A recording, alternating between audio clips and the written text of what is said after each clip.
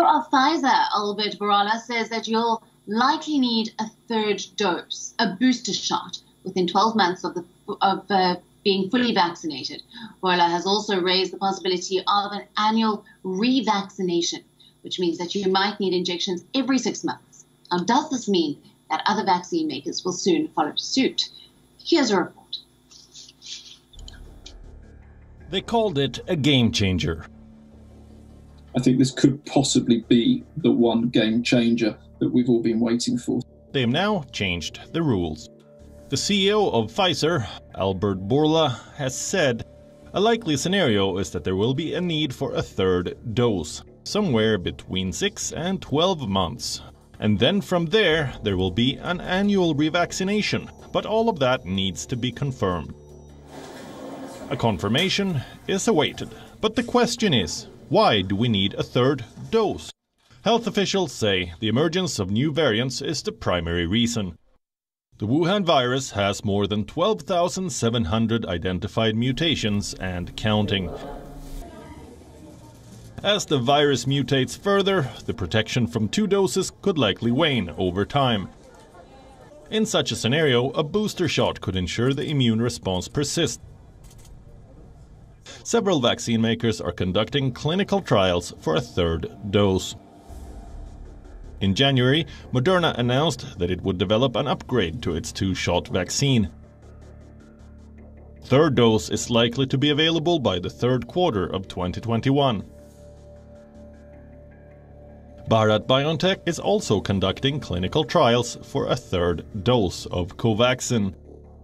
Once approved, the booster dose could be given 6 months after the 2 doses have been administered. But the billion-dollar question is, how long will vaccine-induced immunity last? Researchers still haven't been able to come up with a time frame.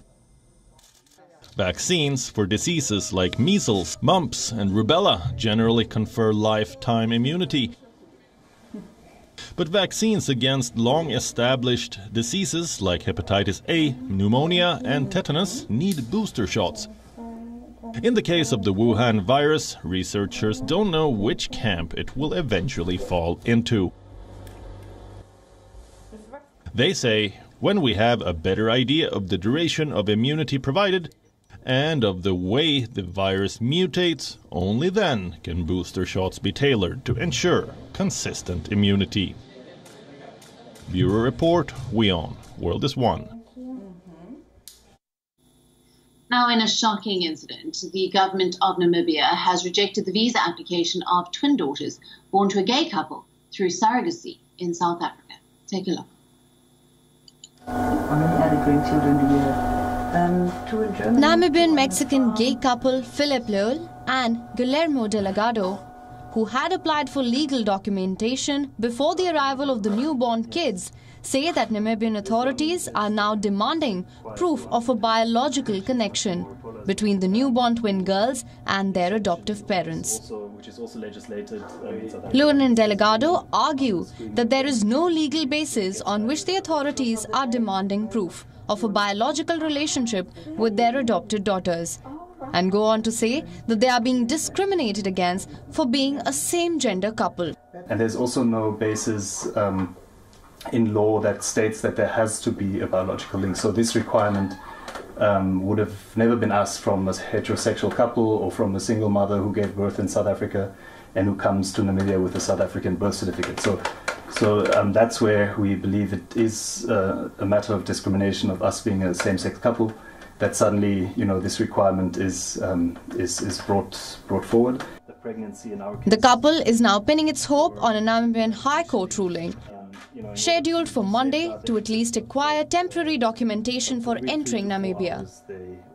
So we believe that is really where, at the core of this particular case, is a gross human rights violation. As I said, discrimination on the basis of us being a same-sex couple and as such not considered a family. And so the constitutional right to family is being denied. The right to non-discrimination is being violated, and the right of the children. The Namibian government has, however, denied the allegations of discrimination levelled by the couple. The government told the court that the twin girls were not issued travel documents because their entitlement to Namibian citizenship by birth has not been determined as of yet. Technical and legal. When the matter hit the court, a crowd of activists rallied in support of the twin girls before the court building. In a separate case, the couple's first child, who was also born through surrogacy, is still fighting for a Namibian citizenship. But the couple say they are positive about the upcoming verdict. Bureau Report WION World is One.